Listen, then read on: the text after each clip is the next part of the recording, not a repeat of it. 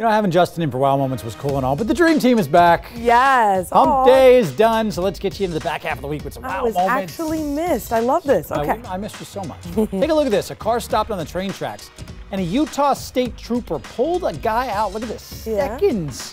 What? Oh. Seconds. The train's coming. Train is coming. No way. Seconds before it slams into the car. Oh, thank God. Wow. Wow. I mean, this is. You can't see me, but my mouth This is the spotlight. This goes to show. Yeah. Look how close that came. Wow. Both the trooper and the driver are okay. That is physically okay. evil. Can you imagine? Oh my God, I'm having nightmares about that.